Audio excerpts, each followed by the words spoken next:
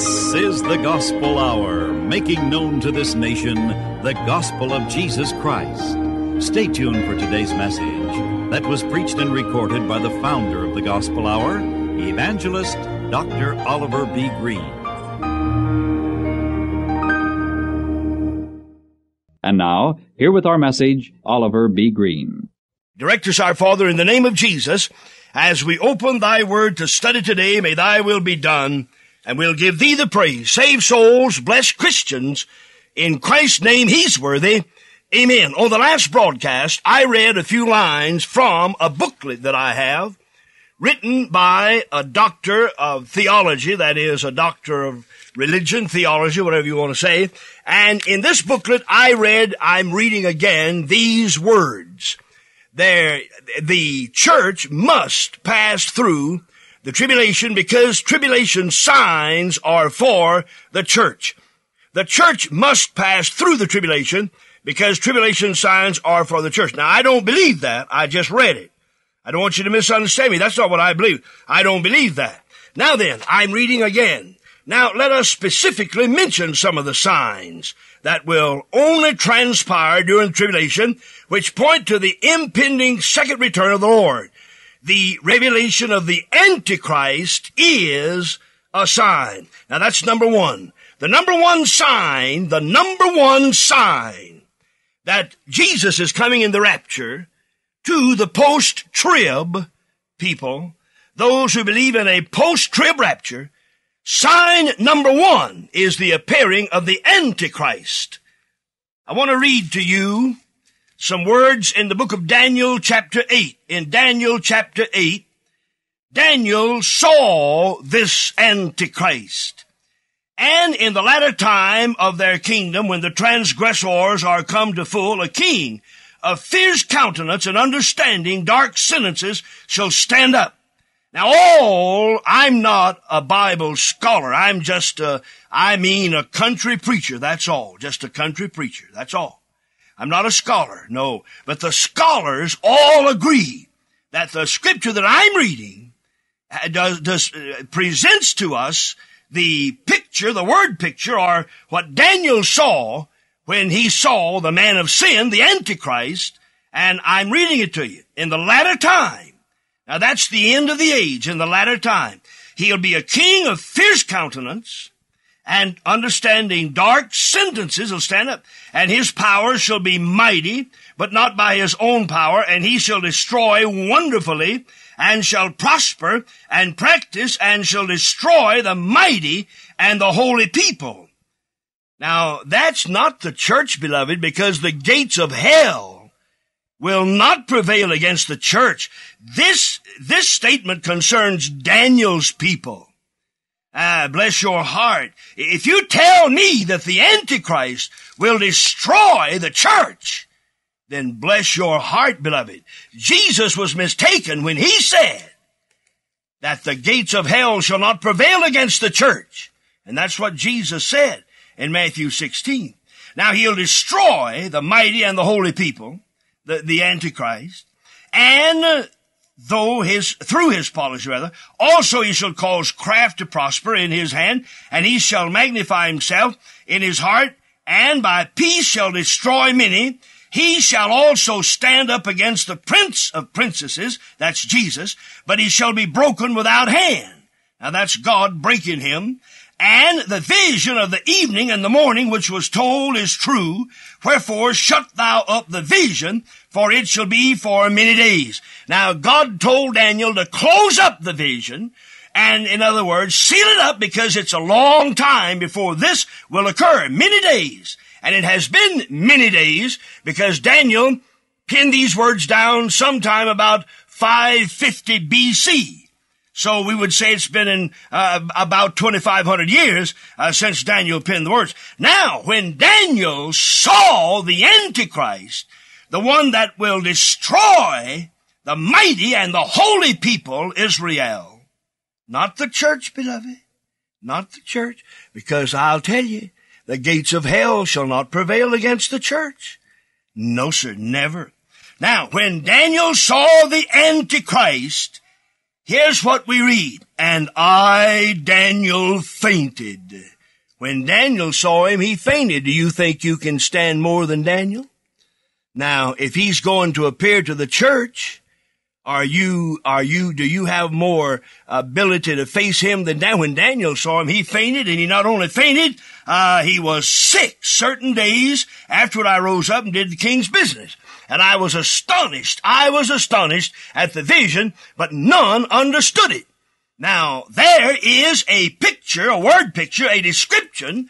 The Holy Spirit gives to us the word picture, the description of the Antichrist that you and I will face according to the post-trib rapturist. That is, if Jesus comes in our lifetime. Now, if we die, that's another story. Of course, those who die in the Lord, the Spirit goes on to be with Jesus, and the body will be raised in the rapture, when the rapture occurs. But if you should be living when the rapture occurs, that is, according to the post-trib, I believe, you will face this person that I've just read about. I read in Daniel 8:23 through 27. Daniel 8:23 through 27. Now, I'm reading again from this booklet, and I read, the revelation of the Antichrist is a sign that the rapture will occur soon. Now, I say, if Daniel saw the Antichrist and fainted, if Daniel saw the Antichrist and it made him sick, and he was sick for several days, I thank God I'm not going to see him. I'm glad I'm not going to see the Antichrist. Beloved, I cannot for the life of me, I've thought it through. I didn't want to listen. I had 1,000 times rather be preaching on John 3:16 today. I had 1,000 times rather be preaching on Acts 16:31 today. You don't know my heart. God knows my heart. This is not a joy. I don't enjoy preaching these kind of sermons. This is not my kind of preaching. But I've had so many letters, so many requests, so many people disturbed. I felt it was my duty as the speaker on the gospel hour to give you the Word of God. And if you believe the Word of God, you won't worry anymore. And if you don't believe the Word of God, I can't help you. Neither can anyone else help you if you don't believe the Word of God. Now, Daniel, further, I'm reading from the booklet. Daniel further reveals that for 3.5 years, the church shall be overcome by the Antichrist. I'm reading verbatim. I'm not putting in a word. I'm not taking out a word. I'm not putting in a comma. I'm not taking out a comma. I'm reading verbatim.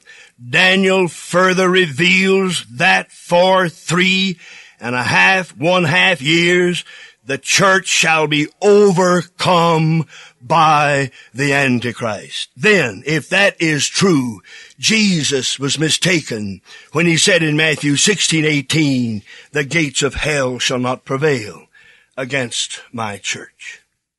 Signs, the revelation of the Antichrist, signs that the rapture will occur. Listen, the rapture will occur before the appearing of the Antichrist. The church will not see the Antichrist. The church is looking for the Lord Jesus Christ, not the Antichrist. Now here's another sign that the church will see. Now listen, sights in the heaven are another sign given to the church, whereby they shall know Christ is shortly coming. Sights in the heavens are another sign given to the church, whereby they shall know Christ is shortly coming. I don't believe that. I read that from a book. I don't believe that. I believe what the Bible teaches clearly, that the church will be taken out before these terrible things.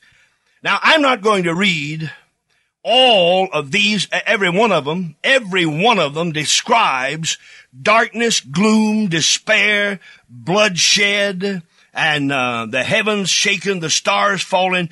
But I'm going to give you this. Now, this is one of the signs that the post-trib theory teaches will declare, this sign will announce that the rapture is coming soon. This sign is a sign to the church according to post-trib rapture theory. Here it is. Now, the heavens departed as a scroll when it's rolled together. And I beheld when he opened the sixth seal, and lo, there was a great earthquake, and the sun became as black as sackcloth of hair, the moon became as blood, and the stars of heaven fell to the earth, even as a fig tree casteth on untimely figs when shaken by a mighty wind. Now that's Revelation 6, 12, and 13. Now I'm reading from the book. I don't believe what I'm reading. I'm reading. I don't want you to think I'm teaching this. I'm just showing you, beloved. Listen. I'm reading. You see how all these passages describe the same events when Scripture is compared with Scripture. By divine inspiration, after describing these sights, John timely sets forth in the very next verse the coming of the Lord. Now here's the rapture. Now I'm reading. And the heaven departed as a scroll that is rolled together. Now that's Revelation 6:14. For sure, this is the coming of the Lord.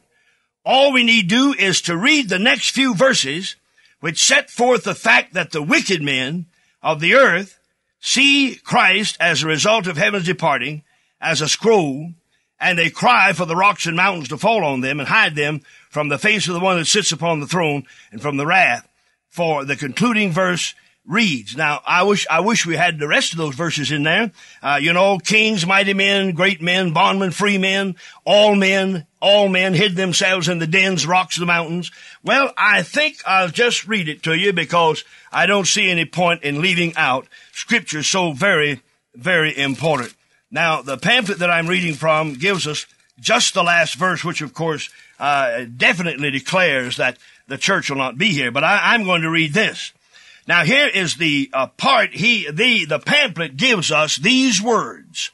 Now, and the heaven departed as a scroll when rolled together, and there are three periods and quotation marks. That means that that's not all the verse. Now I'm going to give you all of it. And the heaven departed as a scroll when it's rolled together, and every mountain and every island were moved. Now the church is going to see all the mountains and islands rolling and tumbling. Now listen. I don't believe that. I'm telling you what the post-trib rapture teaches. Now listen carefully.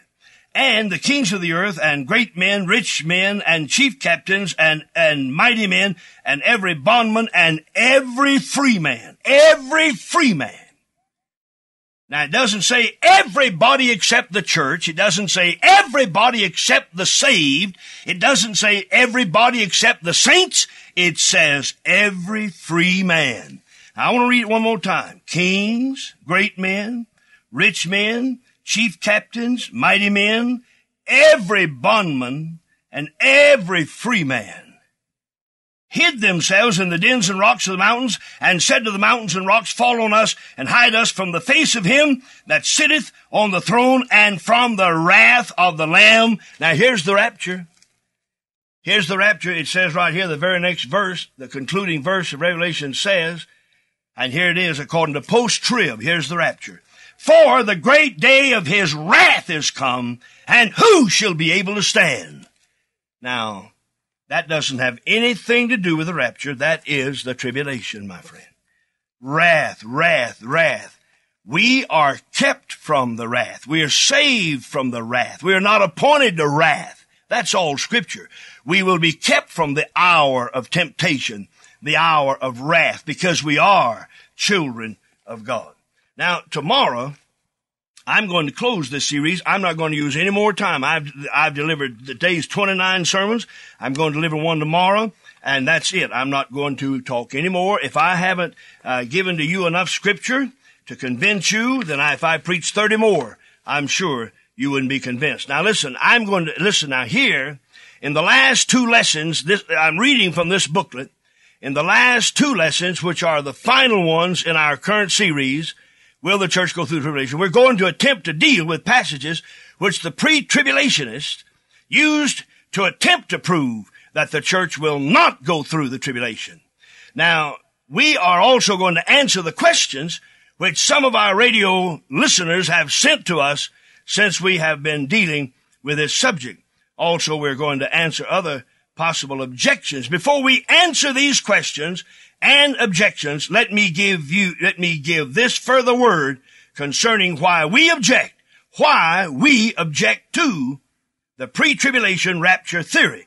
Now, here is why this particular teacher and the post-trib rapturists reject pre-trib. Here it is. First, it is strictly unbiblical. Now, they say that the rapture before the tribulation is unbiblical, but I don't have any scripture there. There's no scripture there at all. Second, it is based on guesswork. No scripture, not a word of scripture. Third, it is an improper incentive for Christian living.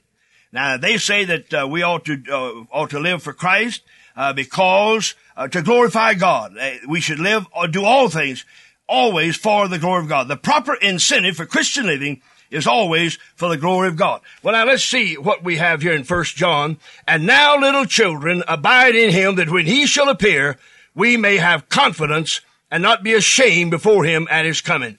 John says, abide in Jesus and be very careful. Abide. Be careful.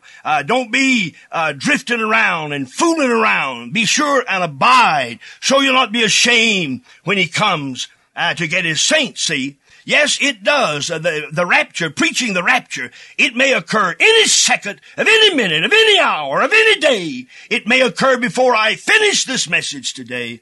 And that should, and it does, lead born-again people to be careful how they live. Fourth, it is a false motive for evangelism. Fifth, it makes Christ's coming a secret and silent. Sixth, it divides the rapture and revelation by 7 years. Alien to the Word of God. Seventh, it separates the day of Christ and the day of the Lord by 7 years. Eighth, it makes the time between the first and second resurrections, 1,007 years, ridiculous. Now, there's not a verse of scripture there. Not one. I have 8 reasons why you should not believe in the rapture before the tribulation, but I don't have a verse of scripture. I got 8 reasons, no scripture. I'm going to give you one reason. I'll give you one reason why the church will not go through the tribulation. In Revelation chapter 3 and in verse 10, Jesus, speaking through the Holy Spirit to John the Beloved, said, because you have kept the word of my patience. You've lived right. You didn't deny the word. You kept the word. You lived in the word. You rejected error. Because thou hast kept the word of my patience, I also will keep thee from the hour of temptation, which shall come upon all the world to try them that dwell upon the earth. Now that's Revelation 3:10. And I'm going to turn. I didn't intend to do this, but I'm going to give you one more reason, and I'll have to hurry because my time's gone. I didn't have it marked. I didn't intend to use it, but I'm going to give it to you now. We find in 1 Thessalonians 5 and verse 9. Now, 1 Thessalonians 4:13 through 18 gives us that beautiful, beautiful account of the rapture. Now, in chapter 5, verse 9, for God hath not appointed us to wrath. For God hath not appointed us to wrath. For God hath not appointed us to wrath, but to obtain salvation by our Lord Jesus Christ. Salvation from hell, salvation from the tribulation, salvation from all that hell could heap upon us. If you are a born-again child of God, you are a member of the body of Christ, the New Testament church, and the gates of hell shall not prevail against the church. If you're born again, don't worry about the tribulation. Look for Jesus. Lift up your head. Praise God, he's coming soon. If you're not saved, be saved now. Call on Jesus. Father, in the name of Jesus, for Jesus' sake, through the blood of his cross, the shed blood of the Lamb of God, I pray, I beg, I beseech thee, O God, save many precious souls. For Jesus' sake, he's worthy, and it is in his name and for his sake, his honor, and his glory that I preach and pray. Amen.